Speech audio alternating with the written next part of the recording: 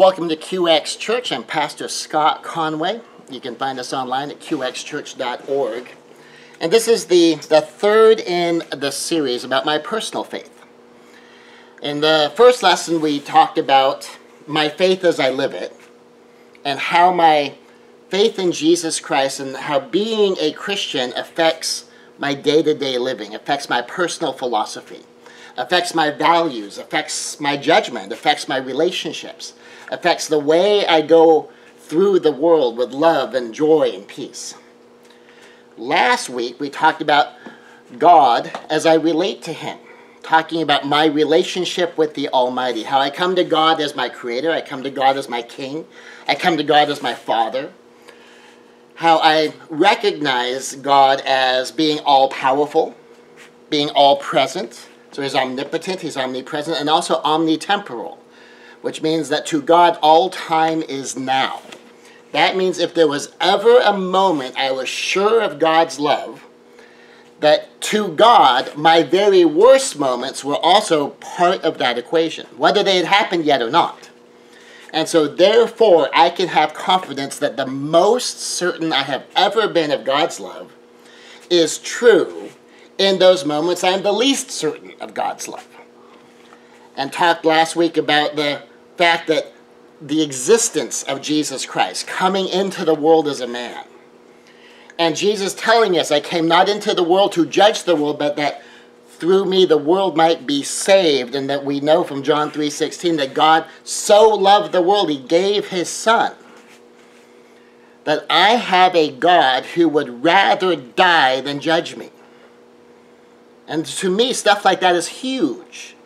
To me, that means if I'm going to be a godly man, I need to walk in the same level of judgment I discern from God.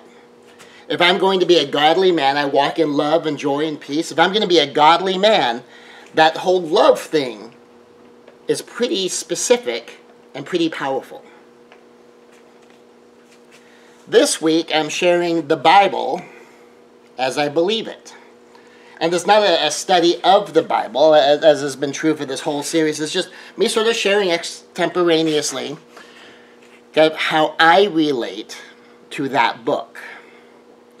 Now, my three founding principles, the core organizing principles of my life are three. Number one is reality is more important than anything I believe. What that implies then is there is an objective reality, and that whatever that objective reality is must be more important to me than my beliefs, which comes with the implication that I acknowledge, therefore, that reality and my beliefs will be at variance. At the very least, I know I will never know it all. That even if everything I knew happened to be perfectly correct, I certainly don't know everything there is to know. The same thing as a lawyer. I might be correct in every bit of law that I know, but does that mean I know every case, every statute, everywhere in the entire planet? Of course not. In fact, when some people will say things like, but you're a lawyer, don't you know the law?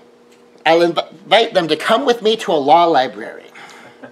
Look around at this law library and tell me if they think there's any human being who knows every single thing in that law library. That answer would clearly be no.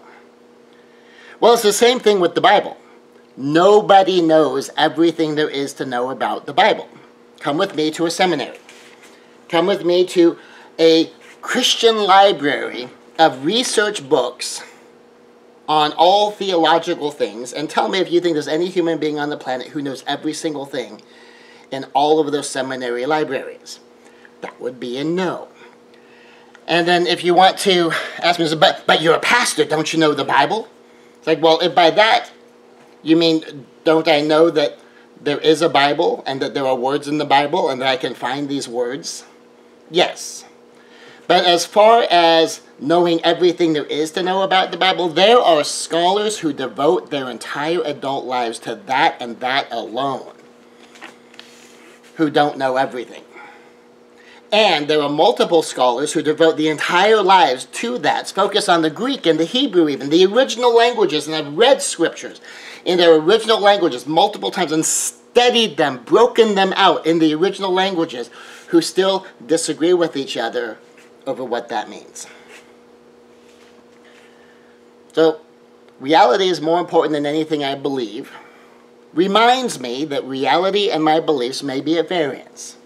And at the very least, my beliefs will be incomplete as compared to what all of reality is. Also flowing from that is the principle, I have a point, you may also have a point. Because I can't know for sure that you are wrong if I don't hear out how you arrived at your position. You may have perfectly valid points to back up your position that I may still disagree with, but me disagreeing with you is different than I'm right, you're wrong. Of course you think you're right. If you didn't think you were right, you wouldn't hold the position. And if I didn't think I was right, I wouldn't hold the position. None of us sits around and go, well, I know this is wrong, but darn it, I believe it. That we hold to our beliefs because we believe that we're right. We believe that they're true. But we always need to be just open-minded enough to understand that if reality is going to be more important than anything we believe, that what reality actually is and what we believe may be at variance. My number 2 core organizing principle is all principles must be consistently applied. All principles must be consistently applied is number 2 and a core way of getting to number 1. For instance, back to the I have a point, you may also have a point. If we're going to have a discussion and I start off with I'm right, you're wrong, I'm going to convince you that you're wrong, as opposed to we begin with, well, I have a point, you may also have a point. I would like to learn your point of how you back up your position, and then I'm happy to explain my points of how I back up my position. If I begin with I'm right, you're wrong, and you begin with you're right, I'm wrong, we're not having a discussion, we're having a debate. And what gets interesting about that is, to whatever extent the truth might not be entirely encapsulated in one position and one position only, that we're actually fighting from opinion rather than reality. Because if you have arrived at a conclusion different than me, chances are your data set is different than mine. Now, it's possible that I know everything that you know, and then a whole lot more. That's possible. It's possible that you know a whole lot more than I know.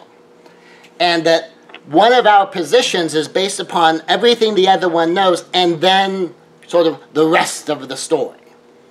That's possible. That doesn't really happen a whole lot, though.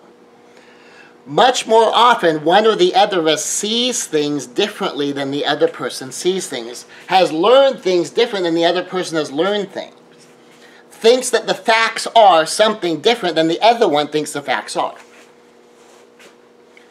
And using all principles must be consistently applied, being able to see things from multiple sides simultaneously lets us be able to interact better and to ascertain reality better.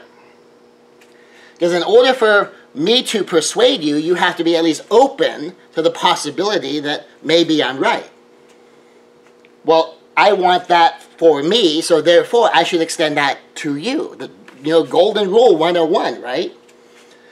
When I seek to impose a rule based on that principle must equally apply in the other direction, or it's not really a principle. I have mentioned before, I don't recall if it's in the lessons, but it was in another talk that I gave for sure, is that I had a gentleman who made the argument to his bosses that his bosses should listen to him because he's closer to the front lines, he knows what's really going on. But then when he was dealing with his subordinates, who were the ones actually on the front line, face-to-face with the customers, he said, well, you need to listen to me because I'm your boss. I'm the manager.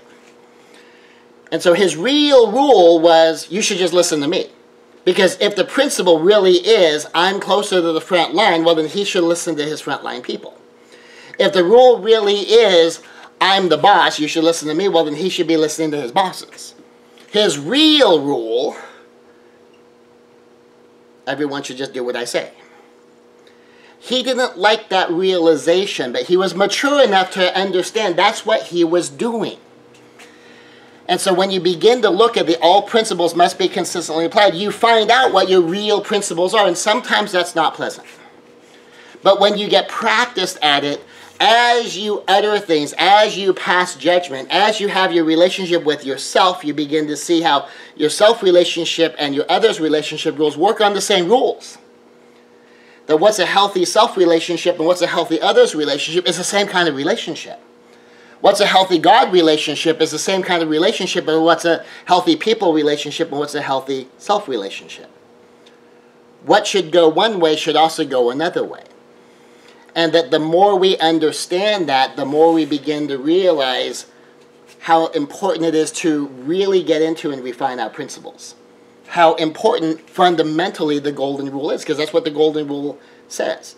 Treat others the way you want to be treated. Golden Rule 101, right? So therefore, all principles must be consistently applied. If it applies one way, it applies the other way. Silver rule. Do not treat others the way you do not want to be treated. Get another version of all principles must be consistently applied. You don't like it done to you, don't do it to other people. All principles must be consistently applied. If it goes one way, it goes the other way too. And so when you get into all principles must be consistently applied, that helps you ascertain reality.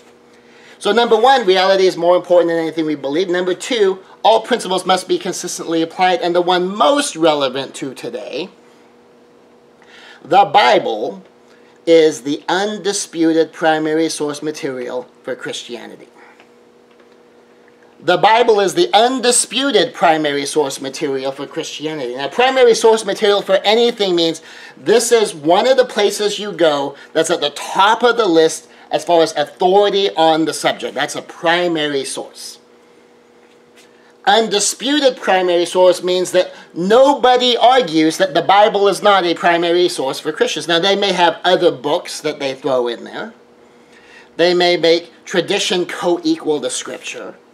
There's a lot of other things that get mixed up in there, but there is nobody, even atheists, who don't think that the Bible is a Christian book. Even people who don't actually believe the Bible is the Christian book. People who despise the Bible still think the Bible is the Christian book. So when we say that the Bible is, we're talking about the 66 books of the Protestant Bible. We're not including the deuterocanonical or apocryphal, depending upon what your tradition is. Books in the Bible. We're not including the Book of Mormon and the Pearl of Great Price. We're just including the basic 66 books, Old Testament, New Testament, of what most people think of as the Bible. That part is undisputed as the primary source for Christianity.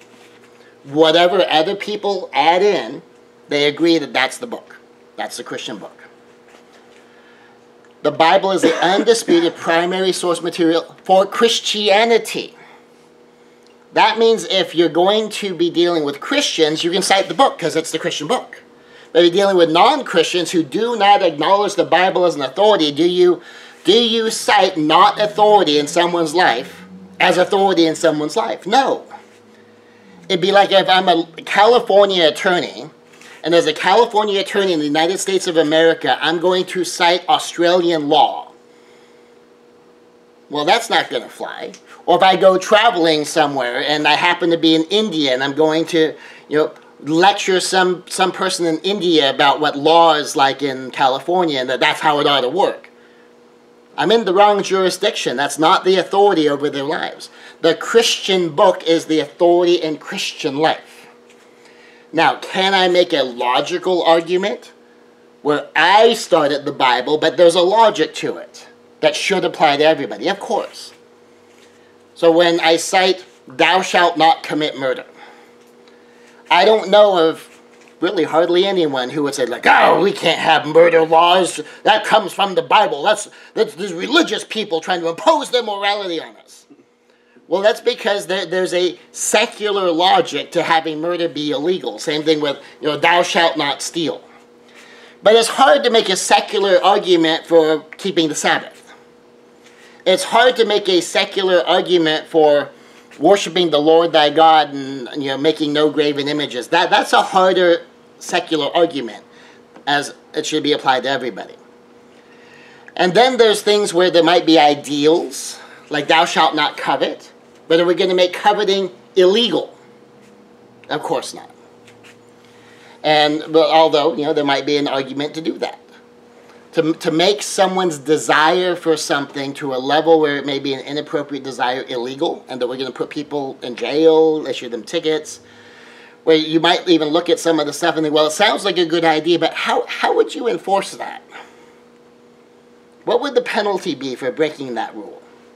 And so some of that becomes a problem when you're trying to take a biblical authority and you're going to try to impose it on a society that doesn't acknowledge the Bible as the higher law.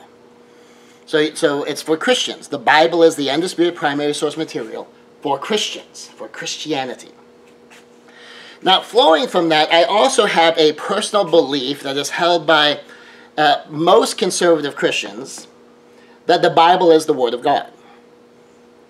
That we are told all Scripture is God-breathed, and that means inspired. That means that in some way, shape, or form, the Holy Spirit guided the writing. Now, for some people, they believe that God has guided the exact words. God has guided the exact books as they have been compiled. And that every word, every jot, every tittle, which is like crossing the T, dotting the I's, is there on purpose. And that it's there on purpose and it's meant to be taken as God's inspired word.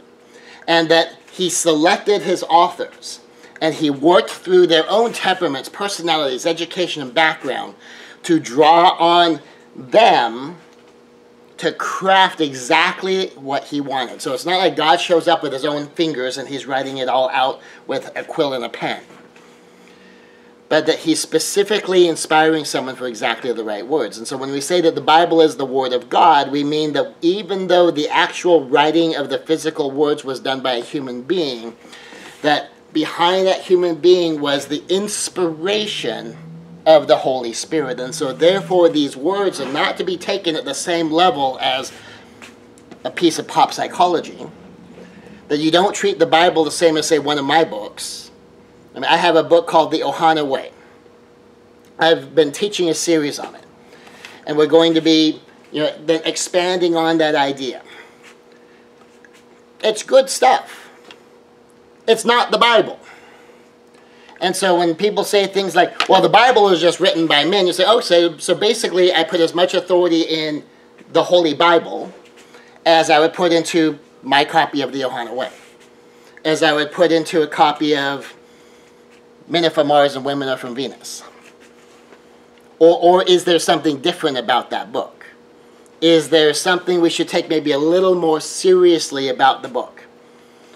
Because when I'm reading a bit of John Gray, there's a whole bunch of it I feel totally free to dismiss. I mean, just because the man is a supposed expert doesn't mean that I have to just take his word as, well, it's the word of John Gray. No one disagrees with John Gray. But when it's the Bible, I say, well, it's the Word of God. How much freedom do I give myself to disagree with the Bible as a Christian? Now, there are some Christians that don't believe the Bible is the Word of God. They really do believe the Bible is it's a book of ancient wisdom written by some fairly wise guys that we've decided to kind of collect together, and that one day a bunch of human beings got together and said, well, we like that book and we like that book, but we don't like those books over there, and so we're going to keep these books, we're going to get rid of those books, we're going to edit it so it kind of says what we want it to say, and so that way we can kind of back up the authority of the church, and we can maintain our power structure, and we can create a patriarchy so that we can get rid of all the mother goddesses, and there's a lot of people who claim to be Christians who really believe that. And that they treat the Bible as, it's more guidelines, really. It's kind of some vague suggestions. It's an interpretation of history. Yeah, maybe stuff happened, maybe it didn't. And they're somewhat dismissive of the Bible as a religious text. They kind of treat it as a piece of ancient literature. And so they don't really see it as the Word of God. They don't really see it as really having any authority, really. That they pick and choose the parts that they like, and they'll go with the parts that they like, and are pretty dismissive of the rest. I happen to be one of those that believes the Bible is the Word of God. And so for me, I can't just dismiss words in the Bible. I can't just dismiss passages. I can't just dismiss books. I can't look at something and say, well, I don't kind of like what that looks like that's leading to, so I'm just going to assume that really wasn't part of Scripture. That part doesn't really matter. Because then I back up to reality is more important than anything I believe. Well, from where do I get my knowledge about Jesus Christ? Well, from the Bible. Well, if the Bible is just a book cobbled together by people, then there is no Christianity, really. Christianity is just a philosophical belief system, probably very loosely based upon this guy that may or may not have really existed, that said a couple of nice, pretty words. Well, if that's all it is, we could grab anybody who said some nice, pretty words, and anybody that had any kind of a philosophical point of view, and then they all become equal. But my faith in Jesus Christ as a Christian comes from the Bible that tells me that he was God in the flesh, he was the Son of God, and there's a whole bunch of reading and interpretation that you can do to see how who he is parallels who the Father is and who the Holy Spirit is again and again and again and again and again. And how the Father gave his Son, how Jesus laid down his own, no one took it from him, he laid it down, he takes it up again. And all of these things are basically telling if there is no resurrection, if Christ did not come back from the dead, then the Bible itself says that Christians are fools. That being a Christian is an idiotic idea if Jesus Christ did not die for our sins. There is no Christianity because there is no forgiveness. Then all you have is some guy that may or may not have existed, at least we're telling stories about this guy that may or may not have existed, maybe a fictional character, who knows, and that he died, okay, no big deal, a whole bunch of people died, or he was crucified, well, no big deal, a whole bunch of people were crucified, but the biggest difference is he came back. Well, how do we know that? Well, we know that from Scripture. Well, if I'm going to pick and choose which parts I believe, well, certainly that's one of the most unbelievable things in Scripture. That a human being who was dead came back to life, and that there's this deal of salvation that he offers us for free, that he was more willing to die for us than he was willing to judge us, and he went through all of this. That's a ridiculous proposition, perhaps more ridiculous than almost anything else in Scripture. And so if we're going to take the Bible as, well, maybe it happened, maybe it didn't. Yeah, just a bunch of people got together and they wrote some nice stories. That's one of the core parts to throw out, without which there is no Christianity. Christianity then just becomes kind of a philosophy based on fairy tales. So to me, I have to take the Bible seriously. And so when I say I believe the Bible is the Word of God, what I mean is I believe the books in the Bible are the right books. And I believe the words in those books are the right words. Now that said, there's another related belief. Is that the Bible is the Word of God. Our interpretation of the Bible is not the Word of God. What that basically means is, yes, the words are the words, but I don't know if they mean what you think they mean. Maybe they mean what you think they mean. Maybe they mean something else. Sometimes the answer just is, I don't know. Yeah, that part's a little confusing. I don't know. I don't get it. And in fact, the fact that there's so many confusing parts in there, there's so many paradoxes to be resolved, to me, is evidence of divine authorship. Because if you have a bunch of people getting together writing pretty human stories, and you have a bunch of people getting together and kind of picking and choosing their books and editing it for their own purposes, wouldn't you make it a bit more clear that you get your way and a lot less paradoxical? I think you would. I think the difficulties in Scripture are testament to its divine authorship. Or, alternatively, it's testament to the idiocy of these people who put the book together trying to use it to support religious authority.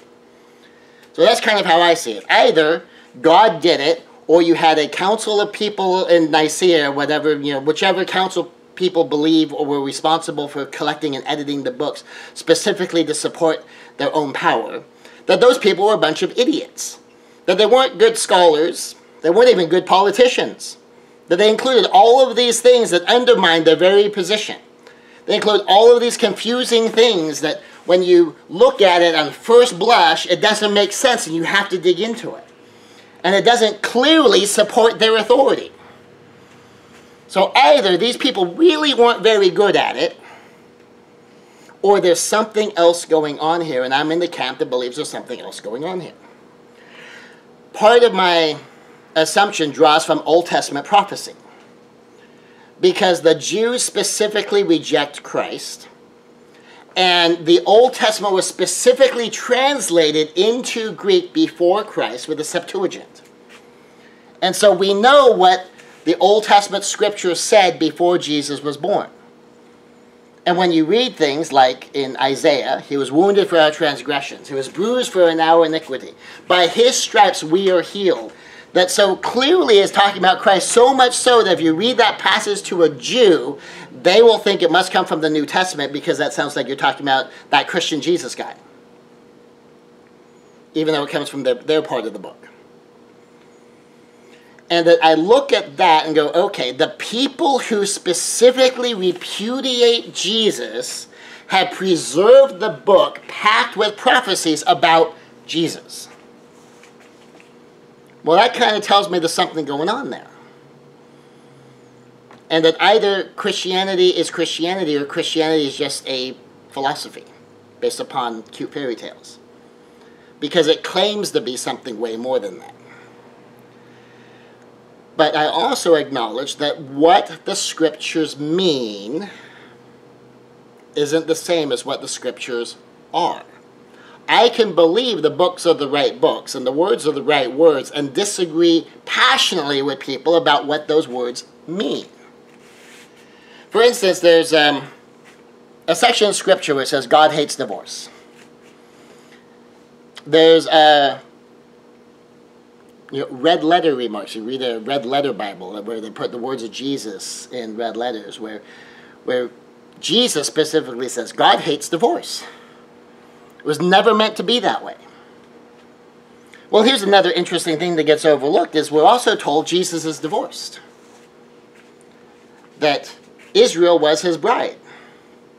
And that God issued a certificate of divorce to Israel. You go, oh, wait. But I thought God said no divorce ever, period. Well, but there's spiritual adultery, that's it. So, okay, so can I get divorced over spiritual adultery? What does that mean at a human level? Well, I guess confusing then, doesn't it? And here's where some of that started for me, is I became a Christian in 1983, I think. My goodness, that's been a few years. And so I've been a Christian for a while. But early on in my faith, I was at San Diego State University majoring in criminal justice administration and kind of setting up some graduate study in sociology. And the particular area of study I focused on was violence against women. And so I'm studying rape and domestic violence, and kind of going, now wait a second. So there was a teaching series going on in church at that time, kind of against divorce, and the idea of it is pretty simple, is that there's only two biblical reasons for divorce, and one of them is adultery, and the other one is if a non-believer spouse leaves. And other than that, you're not allowed to get divorced, period. Well, I'm thinking, well, while I'm hearing those messages on Sunday morning, during the week in school, I'm studying all of these very serious domestic violence things. And so, of course, as you can imagine, I go to the pastor, and I talk to the pastor. And I said, well, I'm thinking about domestic violence situations, and, clearly that's not adultery, and that's not someone leaving. In fact, they specifically don't want to leave. They want you to stay, and they want to beat you up. So, what do we do with that? And what they explain is like, well, technically Scripture says that it's only adultery and abandonment by a non-believer spouse that we as a church have a policy of, and because it was a safety issue, right? Well, I didn't realize it quite at the time. I kind of took that, I wasn't 100% sure I liked it, but it made sense. That, of course, as a church, you don't want to leave people in harm's way. What dawned on me afterwards was what they essentially said is, God says, but. And stuff like that kind of gets me going and say, whoa, hang on a second. Okay, so we're a Christian church. We say the Bible is the Word of God. And at this church, we say that God says no divorce, unless there's adultery or abandonment. And that we acknowledge that abuse is not abandonment and abuse is not adultery. And so if you have a husband-wife situation and they fight a lot, and some of the fights bubble over to being verbally, emotionally abusive, and some of those abusive situations bubble over to being physically violent, or physically abusive, or even sexually abusive, but what you're saying is the Bible doesn't address that. God doesn't say anything about that. That doesn't qualify, but we're going to qualify it. So you're basically saying, well, God missed this one. It's like, well, you could make that argument. Because if you're trying to dive into Scripture and say, okay, well, what does God say about driving my car? What does God say about being on the computer?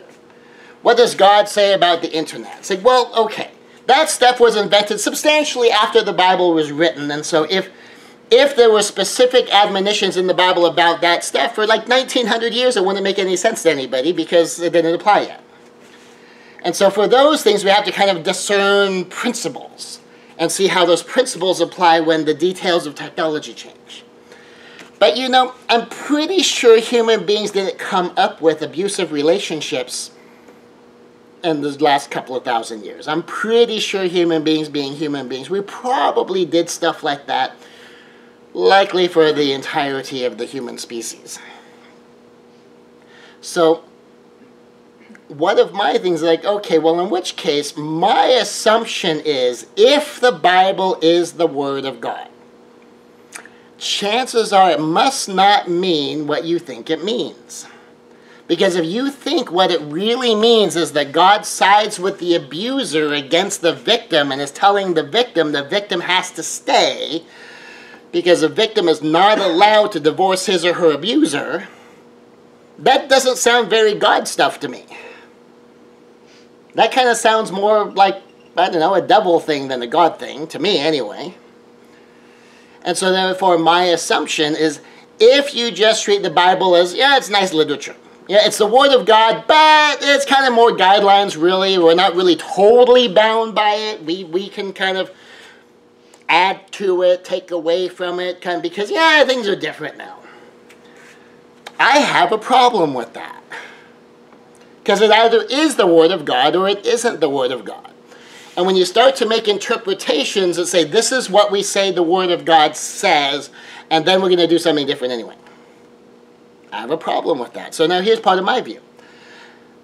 While it may appear that my conclusions are very liberal, I'm very conservative about the Bible itself.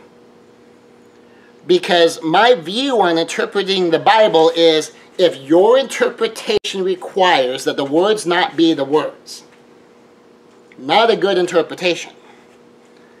So either the interpretation's got to go, or you have to admit that to you, the Bible is not the Word of God. And that you are a higher authority than the Scripture in your church. Because if you're going to say, God says, but, as soon as you get to whatever you put after that comma, but, you're assuming higher authority than Scripture. Which I think is dangerous for Christians, because as soon as you do that, well, then anybody can do that, right? All principles must be consistently applied.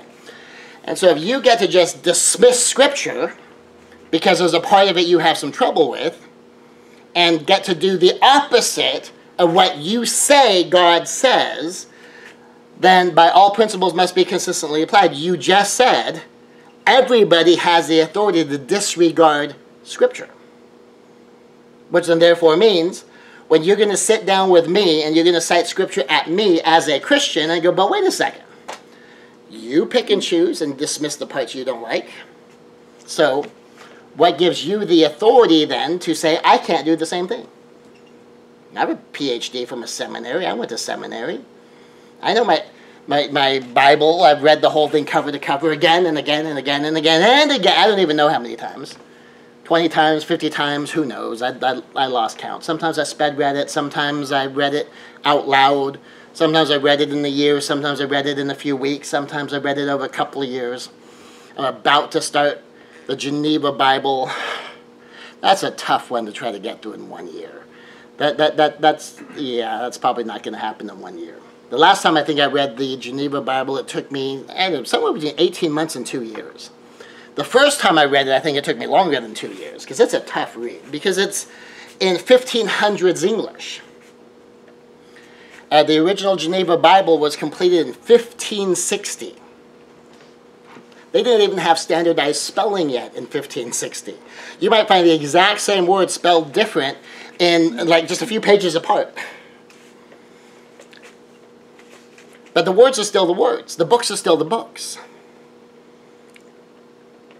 So my belief when I go into Scripture is, if the Bible is the Word of God, then that means whatever interpretation we make must say the words get to still be the words. The books still get to be the books. Now, interpretation must in some way, shape, or form harmonize with all of those. Well, as it works out, there's Old Testament scripture that is essentially a case law situation. The long and short of it boils down to, if you break your marriage vows and you don't keep the deal of marriage, your partner doesn't have to put up with that. And in the biggest disparity in authority there is, a man to a woman, a free person to a slave. It said that if this free man, wealthy man, takes a slave woman as his wife, and then he takes a second wife, which was legal under the law then, and adding a second wife, he even just diminishes his performance of his marital obligations to her. She has a right to leave.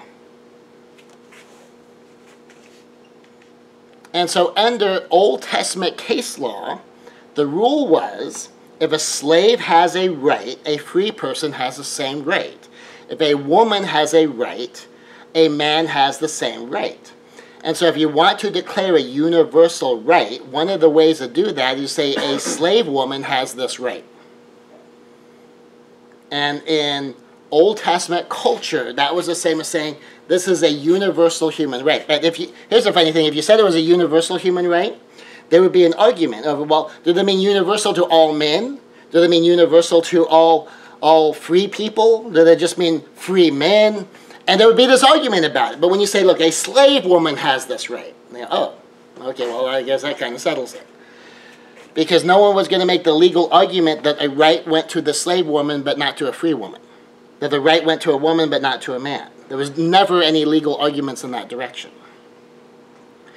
And then when you get to that, you go, oh, so God knew that this abuse thing existed. Abuse was not a surprise to God. And that he took that into account in Old Testament law. And that, yes, God still hates divorce, because the solution is you're supposed to do it right. And that you don't just dump someone for no reason, but you can't dump someone for a good reason. You can dump someone for not keeping their vows. You can dump someone for not being an adequate spouse. Doesn't mean you have to leave, but it means you can leave. You know, oh, so we don't have to do God says, but we can just do God says. That God, yes, God says these things, but God also says these other things. And that these other things that so often get overlooked cover all of the things that become a problem if you just stop here.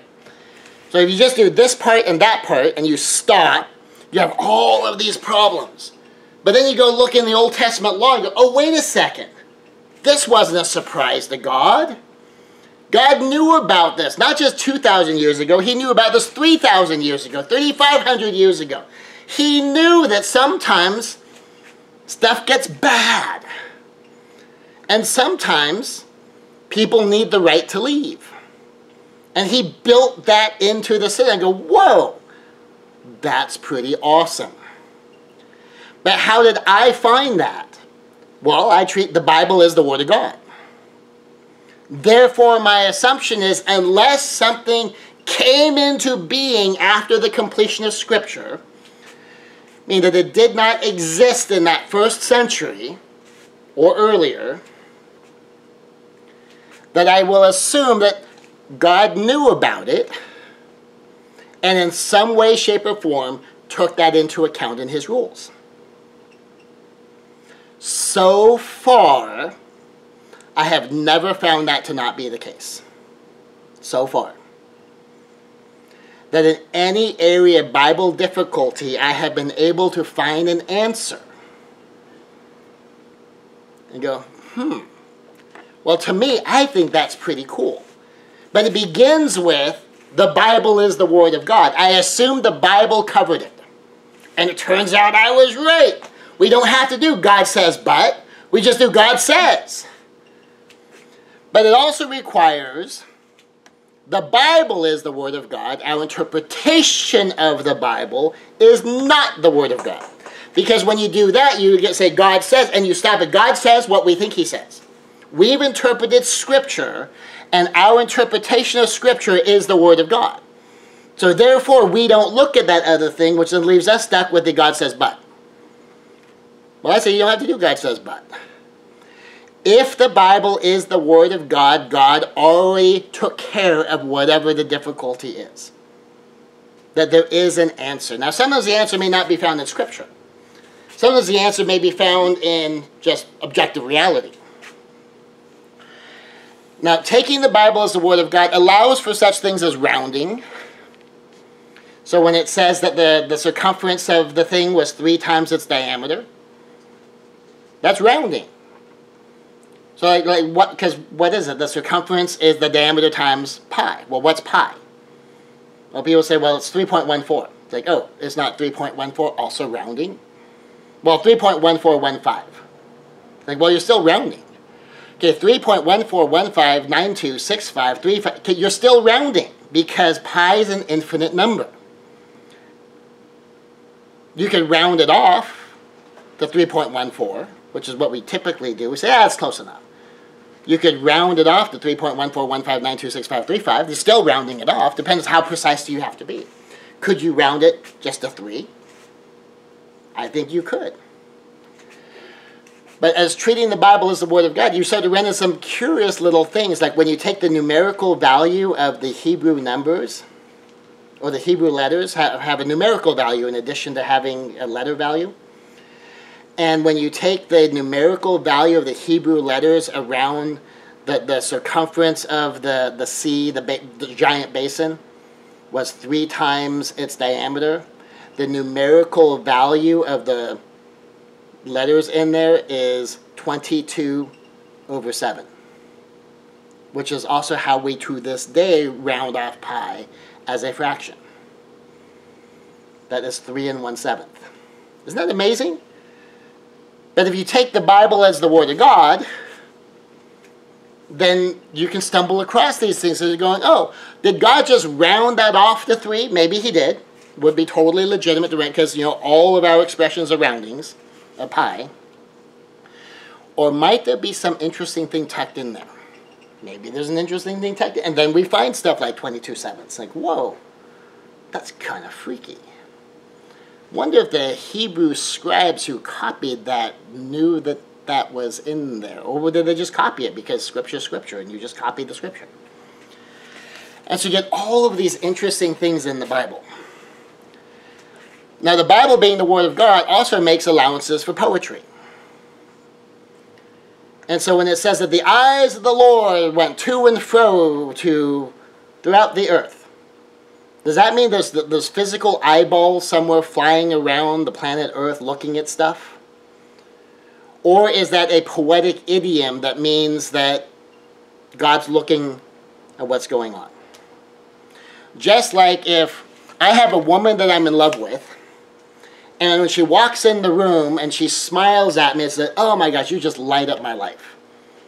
Okay, is that literally true? Was I dwelling in physical darkness until she walks in and smiles? And then, poof, let there be light. Oh! And suddenly there's physical light. And until then, I can't see because everything's dark. Or is it a poetic statement meant to express my affection and my appreciation for that dazzling smile? We can say, oh, he's a liar. He said that she had a bright smile that lit up the room, and I checked the luminosity in the room, and it did not change when she smiled. He's a liar! Of course not. We make allowances for poetic language. And so same thing when we're dealing with Scripture. We make allowances for poetic language. We make allowance for idioms. We make allowance for metaphors, just like we do with real human beings when we're talking to real human beings. We don't call someone a liar because they rounded off a number. We don't call someone a liar because they use an idiom. We don't call someone a liar because they express something with poetic language. And then some stories are expressed in kind of in this ambiguous way. Now, I treat biblical ambiguity as a design function of the Bible. That there are some things that there's just really no way for God to answer it. Not meaning that there is no answer and God doesn't know what it is, but there's no way for him to tell us what the answer is without us totally messing it up. So for instance, what happens to the souls of an unborn child when an unborn child dies? Well, if the answer is the soul of an unborn child goes to hell, well then we need to bomb every abortion clinic, kill every abortion doctor. We need to restrain every woman who might possibly go in for it because they're condemning millions and millions of babies to hell. But what if the opposite is true? What if they say, well, an innocent child, unborn, it's hard to be more innocent than, you're not even born yet, automatically goes to heaven. Well, then what are you complaining about abortion for? We need to have tons of abortions. If you don't inherit original sin until you're at least born, well, then we need to kill as many babies as we can before they're born.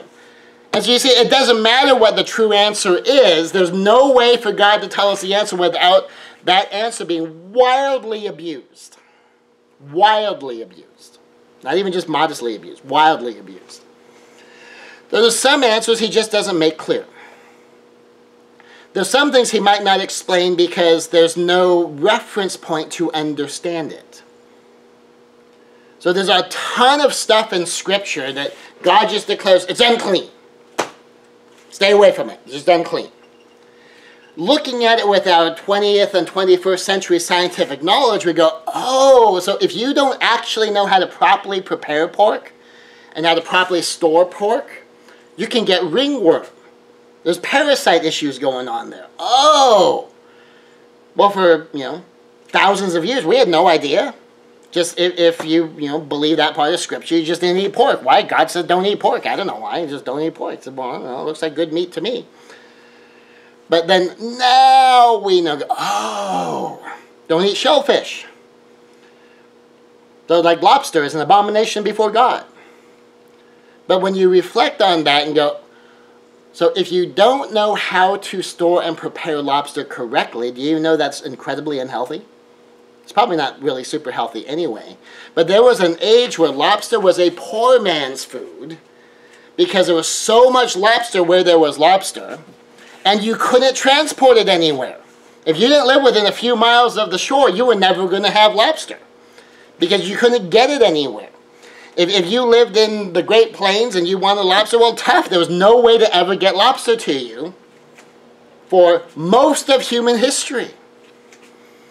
And if you tried, you would probably get yourself sick, give yourself food poisoning, possibly die. And if you don't know how to store and prepare these things properly, they're really bad for you. But all God said back then was, unclean, don't do it.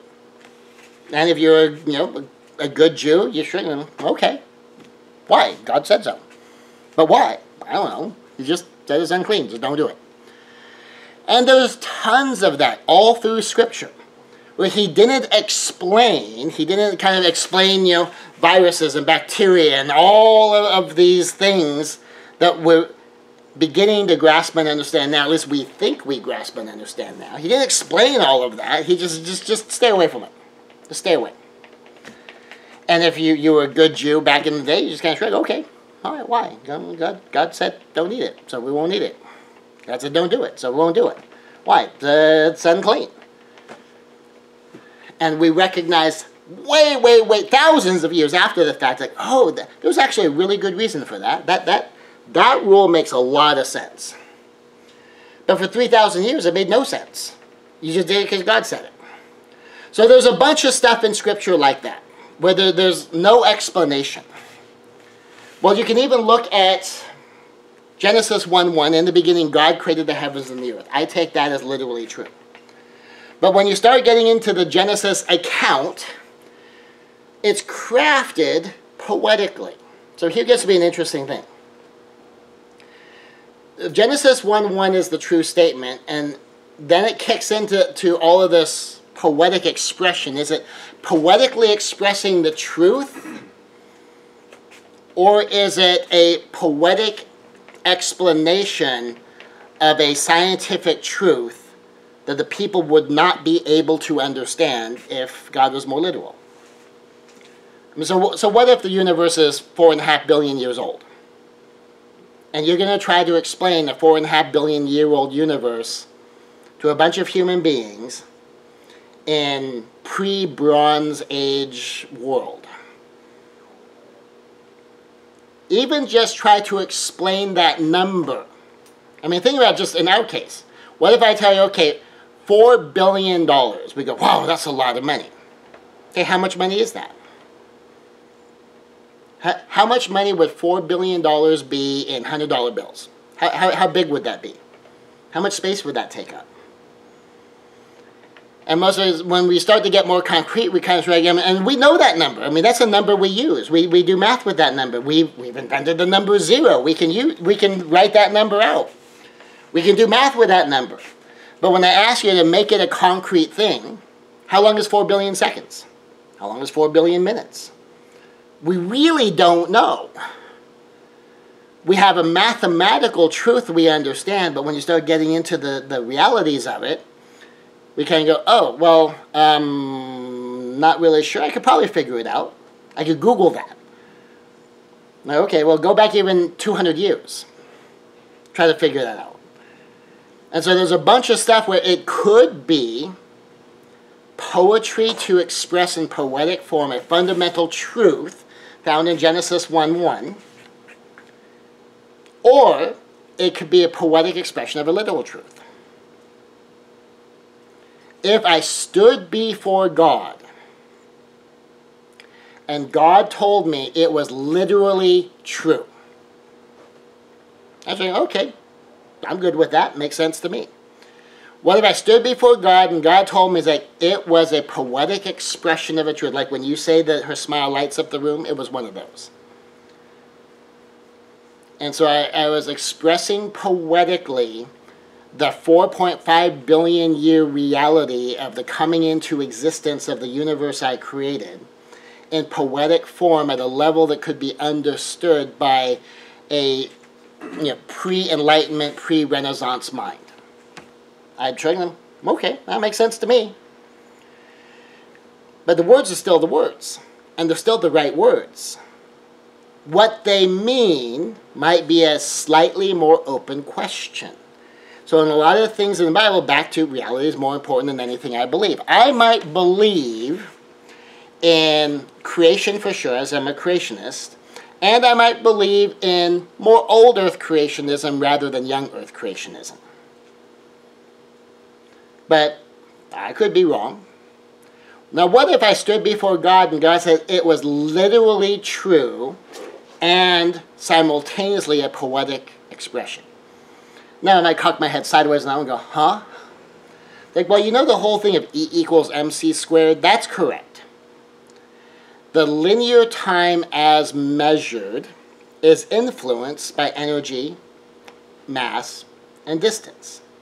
And when you factor in the entire mass of the known universe, 4.5 billion years equals 6 days. And I go, whoa, That's cool. And you go, okay, well, that explains why it's all true.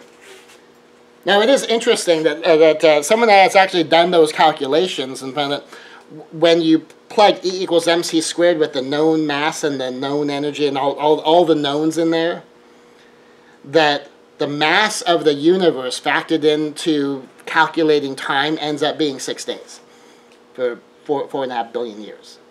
I find that fascinating. So then we go like, oh, so it was literally 6 days and literally 4.5 billion years at the same time. Go, whoa, that's pretty awesome.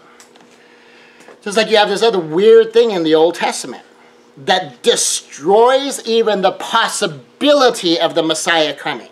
That Jesus Christ becomes impossible at a particular moment in Old Testament history.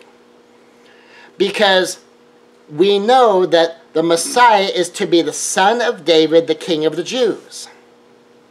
So he has to be of the royal line, right? Otherwise he can't be legally the king of the Jews. He has to be a son of David, the legal heir to David's throne. But then God puts a blood curse on the royal line. And the royal line gets a blood curse that says no one from the royal line will again sit on the throne of Israel. And you go, now wait a second. So the Messiah has to be of the royal line, but then the royal line is cursed. So now the Messiah can't be of the royal line, but has to be of the royal line. Has to be a son of David, has to be the lawful king. I don't get it. It's messed up. When you read the genealogy of Jesus in the book of Matthew, it runs right through the blood curse line. That completely would disqualify Jesus of being the Messiah, because he would inherit the blood curse through his father, Joseph. Go, oh, wait a minute. He's legally Joseph's son, but he's not biologically Joseph's son. Huh. So we get the blood curse ends with Joseph, but he still has to be a son of David. It doesn't mean like a legal son of David, or...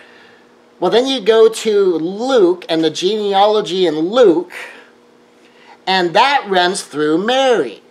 That he's supposedly the son of Joseph, but he is the son of, and is the son of his Mary's father. And that goes back to David, not through Solomon, that's the royal line, but through another one of David's sons, Nathan. And I go, whoa! So the Messiah is the legal heir to the throne and skips a blood curse, but is still a son of David through his mother and one of David's other sons. Like, whoa! Total ninja god.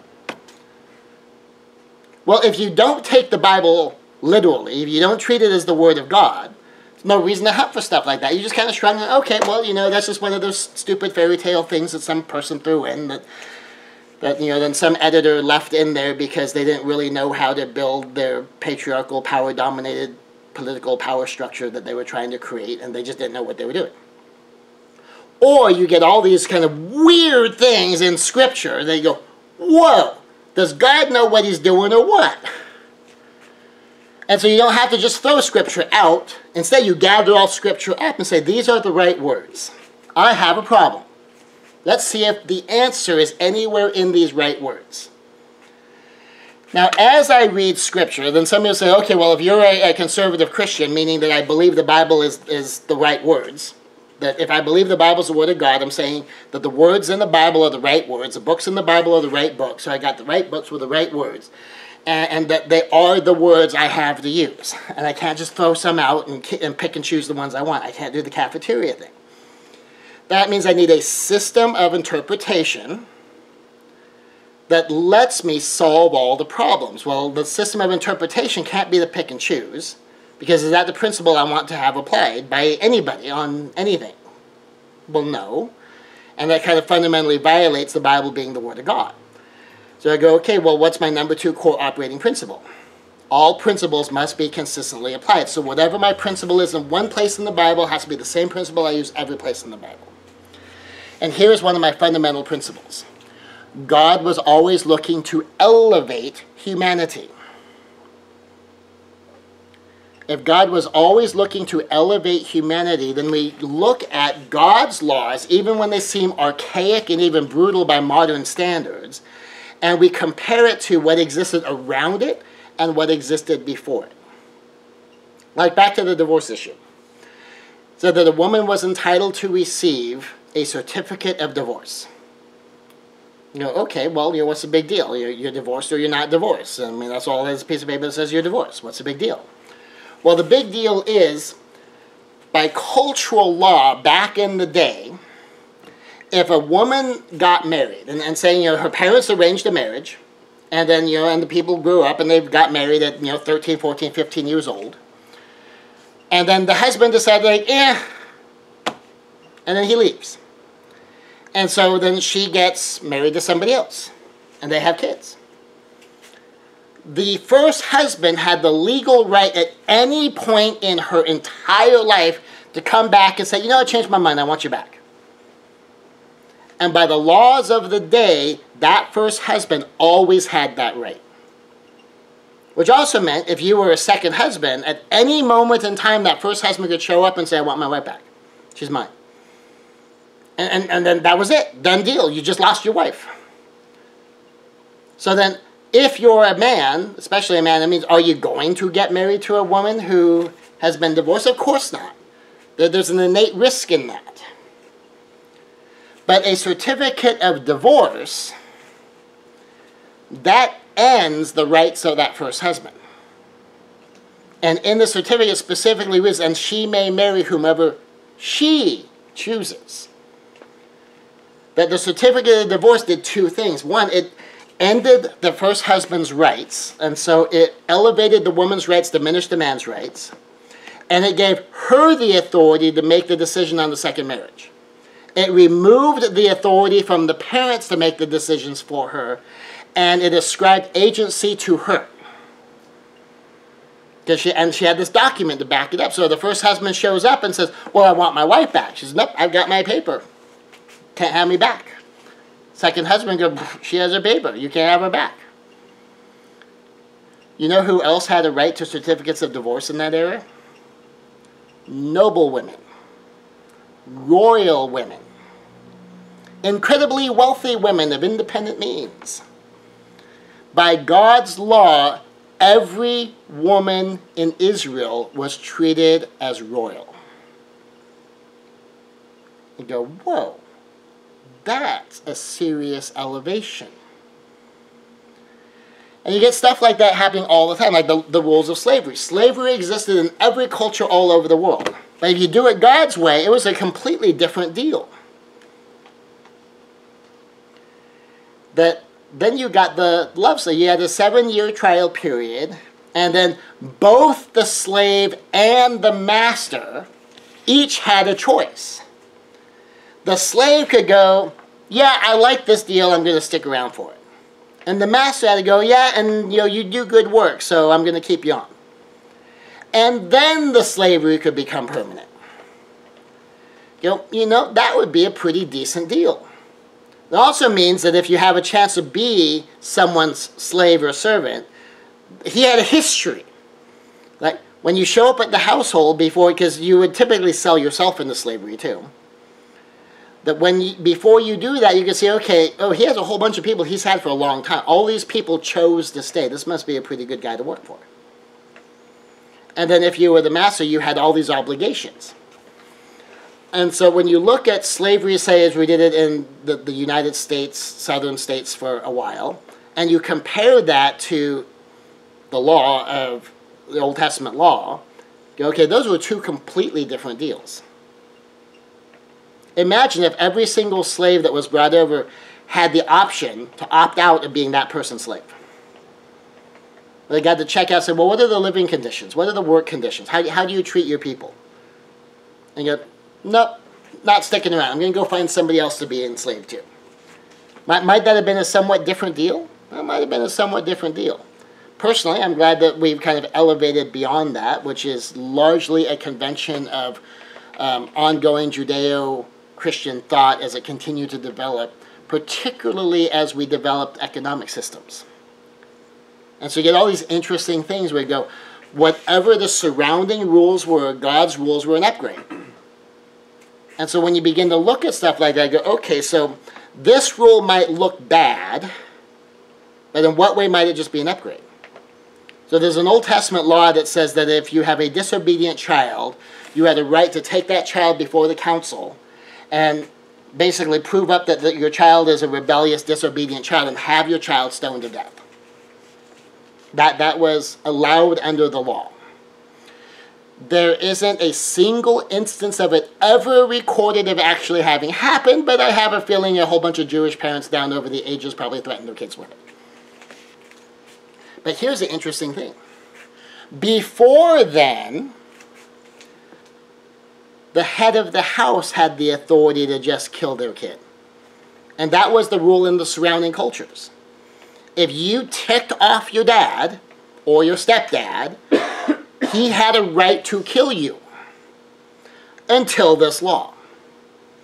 Then all of a sudden, parents no longer have a right to kill their kids.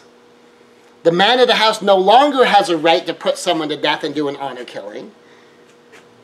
Now the head of the house has to bring the kid before a council and has to prove up his case to a whole bunch of independent people. And that means if they know that you're a jerk, no. 99% chance we should stone you, not the kid. You're the problem. It removed the authority to kill members of your family, where and in a time and place where it existed in all the surrounding cultures. And we still see some versions of that still come down to us to this day, where there's some places in the world where the head of the family or a senior male member of the family has a right to kill somebody for dishonoring the family. If you were Jewish, God took that right away from you 3,500 years ago. Said, nope, head of the house doesn't get to do that anymore. That is not in your authority. If you think you have a case, you have to go prove it to somebody else. It elevated the safety of the children. You go, oh, well, that's like backwards from what that looked like when I first looked at it. And so all through Scripture, there's this constant thing of elevation, giving people more rights, more freedom, more authority, making people more responsible for making good decisions for themselves, and giving people the mandate to respect the rights and freedoms of other people. And so when I interpret Scripture, that's what I look at. That's how I come to it. And I find as I read the Bible from Genesis to Revelation, and I look at all of Scripture and all of the potential problem passages with that simple assumption that because God is love, all the whole identity of God stuff I talked about last time, and I look at Scripture through the lens of my perception of who God is, as these being the right books and the right words in the right books, I consistently see this theme, which then also changes how I interact with what is required in the 21st century. Because if the theme is upgrade, upgrade, upgrade, upgrade, and someone's interpretation looks pretty solidly like a downgrade to me. But when I look throughout all of Scripture, God's main point is always you need to be better than the society around you. And you go, okay, so if the basic theme is always be better than the society around you, then I need to be better than the society around me. Now, will better than the society around me look the same in 21st century America as it did in the 1850s? Or is that going to be potentially different?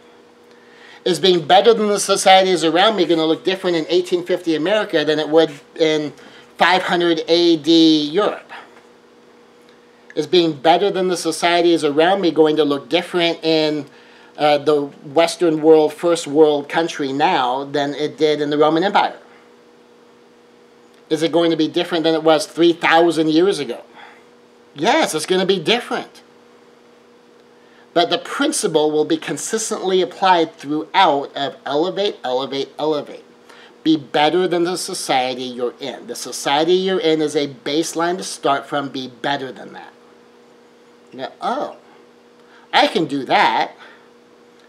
Because being the same as society around me is the easy part, because I grew up in that society. Now, being better than the society around me, now that's going to require some personal growth. That's going to require pursuing love and joy and peace and patience and kindness and goodness and developing the fruit of the Spirit, developing a heart of love, developing greater maturity, greater insight, greater wisdom.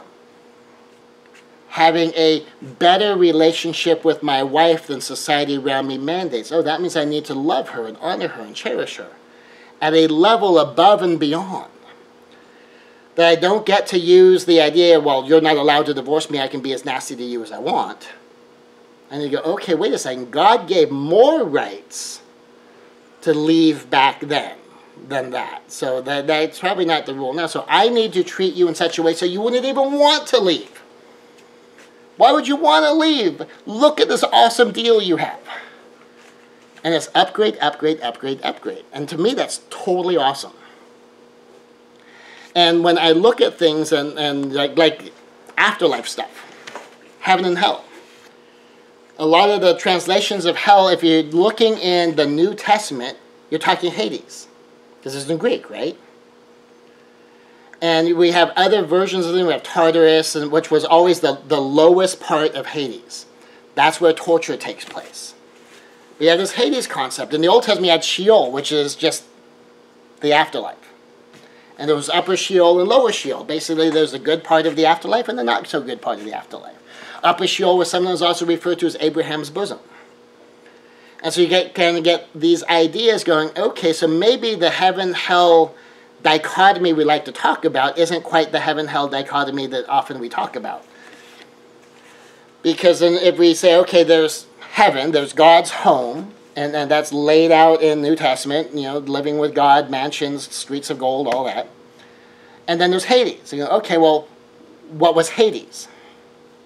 Well, then we could just go, all right, well, we have, Greek language, Roman Empire. What was their concept of Hades? And there's the Elysian Fields. There's, I forgot the name of the middle part that is just like ennui. It's like a purgatory. And then there's Tartarus, which is the place of punishment. The Hades concept essentially boiled down to, you get whatever's fair. So what if the deal then with God is either you get whatever's fair, or you get the totally unfair family deal?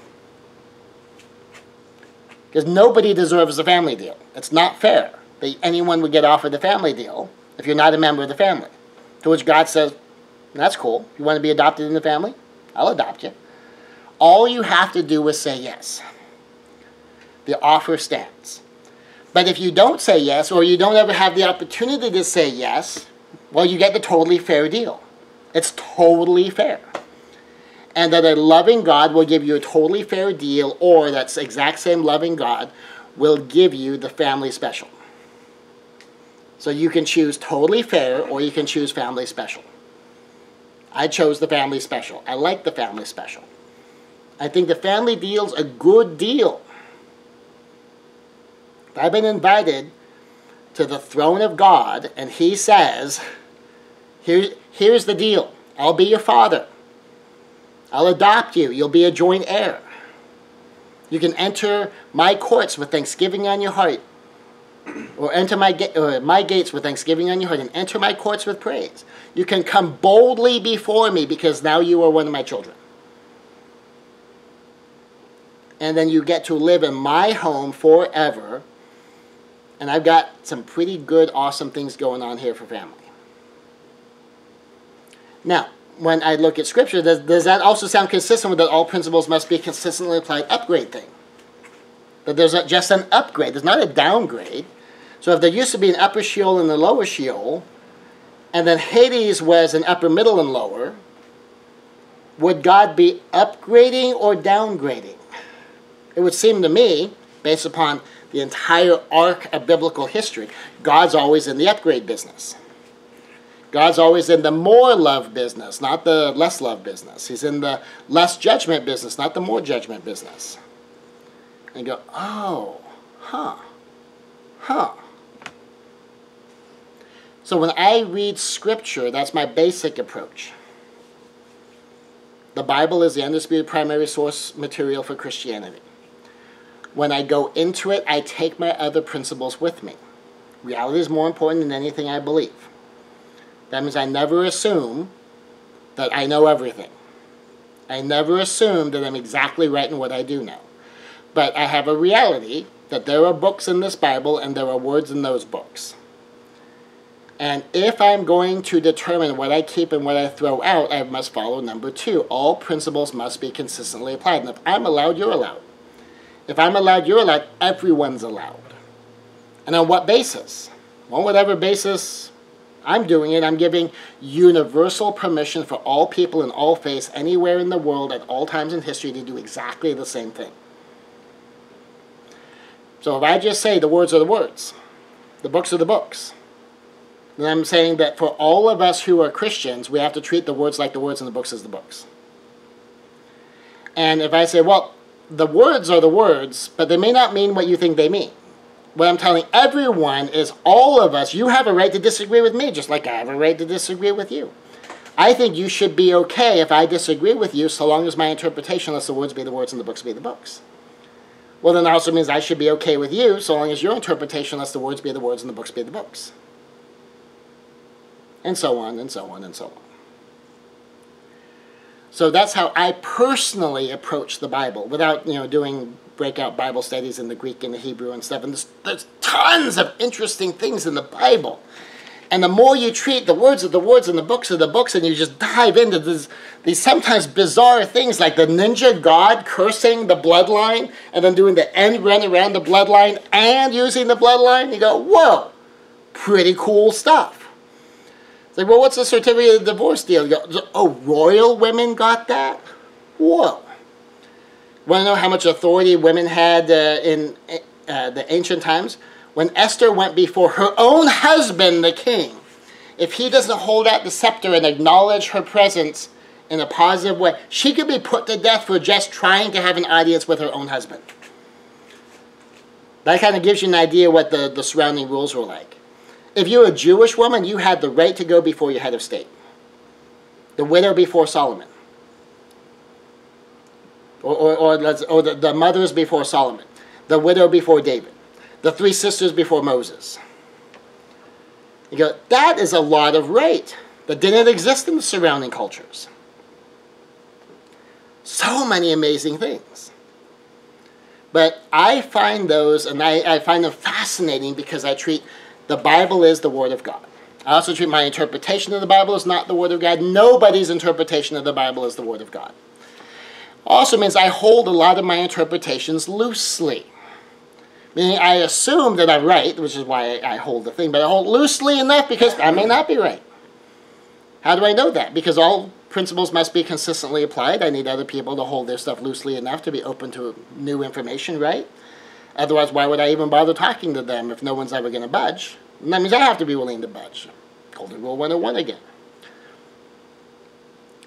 And it also means there's a lot of places where this is kind of my conclusion. I'm not really sure. Could be totally different. I hold it very loosely in that case. But whatever the interpretation is, has to let the words be the words and the books be the books. And that's how I approach that. Because that's, reality is more important than anything I believe. All principles must be consistently applied, walking into Scripture, which is, the Bible is the undisputed primary source material for Christians, for Christianity. I'm a Christian. I'm a member of Christianity. Therefore, it is my primary source material. And as my primary source, it is the Word of God. As my primary source, the Bible is the Word of God, but our interpretation of the Bible is not the Word of God. And I see a consistent theme of upgrade, upgrade, upgrade, always aimed at greater and higher levels of love and honor of people.